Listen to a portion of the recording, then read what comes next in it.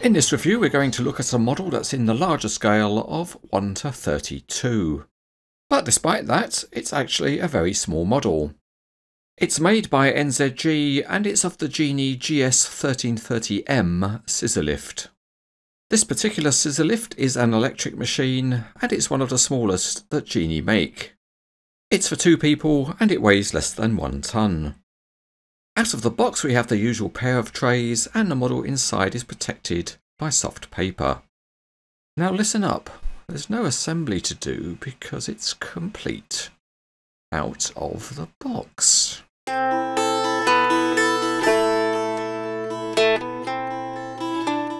Let's start underneath and things are quite simple and you can see the NZG logo on the base. One thing that's interesting is the extremely small wheels with their rubber tyres. The tiny wheels have some detailing and you can see that there's also some detailing on the base. Perhaps the interesting thing to note is just how small this model really is, even when measured against a giant finger. At one end of the machine are some textured access steps up into the platform, and on the opposite side there are highlighted details. The scissors are held together by tiny brass rivets, and inside the scissors is a simple hydraulic ram. Up on top the basket has got nice graphics and a textured floor, and the handrails around the basket are metal. Also nice is a tiny control console and it has a joystick. And again, to get a measure of the size, here's our giant finger again.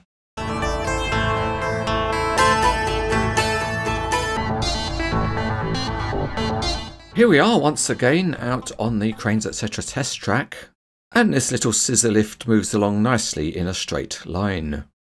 Even though it's extremely small, it does have working steering. It is a little bit stiff to set, but that does mean it stays in whatever position you set it at. The model does follow a curve, but because it's so small, it's easy to skid it as you move it. Next, we need to reach for the sky, so we'll lift up the platform.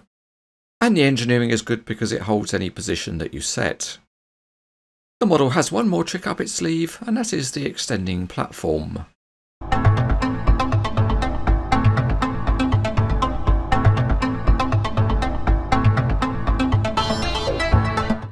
Even in 1:32 scale, this is a very small model. But as you would expect from NZG, it's very well made and it's nicely engineered. And it has some small details which are pleasing. So this is another nice model that's made for the Genie company, and overall it is good.